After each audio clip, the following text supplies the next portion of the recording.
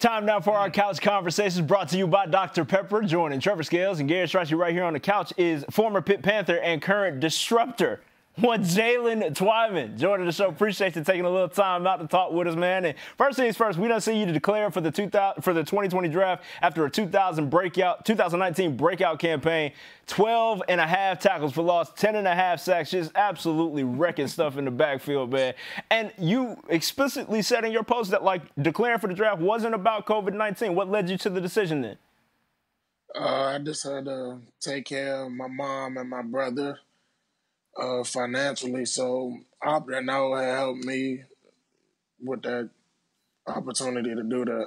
Yeah, nobody knocking that decision. Jaylen, you've never sort of shied away from the spotlight or the pressure, especially there at Pitt. You wore number 97, sort of following in the footsteps of another pretty good interior defensive lineman who also wore 97. I'm talking about Aaron Donald. What went into that decision, and how's that relationship been building between the camaraderie that you guys share, obviously going to the same school, same position, same number? AD has always been a mentor to me, but it led up to me having a good spring ball, and Coach Narduzzi approved of me wearing that number.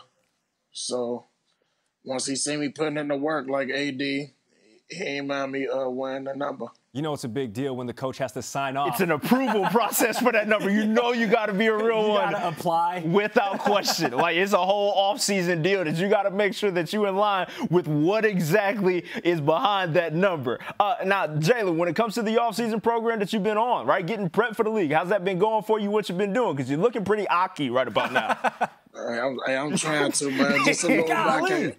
I can't get out too much. Yeah. Just a little bit. Hey, come at the combine. I'm going to be ready. I like it. I like it. You already look ready, and I actually want to ask you that because what is it like you being described as 6'2"? We see the Twitter videos and you getting after it in the gym, 6'2", pushing 300. But some people are saying that you're coming into this draft undersized. What? What does that even mean? I don't know, man. I just try to show up on Saturdays, and God willing, it'll be on Sundays soon. So, hard over height. What's been the diet to kind of make sure you get to your weight class that you want to be at this point? Because we got the video rolling now of you up in the gym saying that it was no creatine involved, just straight protein. What else are we down in to make sure that we get to the weight class that you want to get to? I'm just eating a lot of fish, no beef, a lot of chicken. What's the like favorite fish? Like what's like the setup, the ideal meal? Like when you sit down at night, you ready to grub. Ideal fish and sides, whatever you got going. A lot of salmon, a lot of cod, asparagus. That lean stuff like that. Yeah. Jaylen, what's it been like watching your former Pitt Panthers getting after it? Obviously, coming out of the gates hot, starting the season 3, a little bit of a slide, but is there a certain amount of FOMO watching these guys battle every Saturday? Yeah, man, it's been fun. Actually, I was at the game today. I was crying before the game and everything, man. I just miss those guys a lot. What's been the connection point that you still have with the program? Like, is there a constant sort of contact that you have with those guys? Yeah, for sure. I'm still in all the group chats and stuff like that. I'm breaking down film with them boys and everything.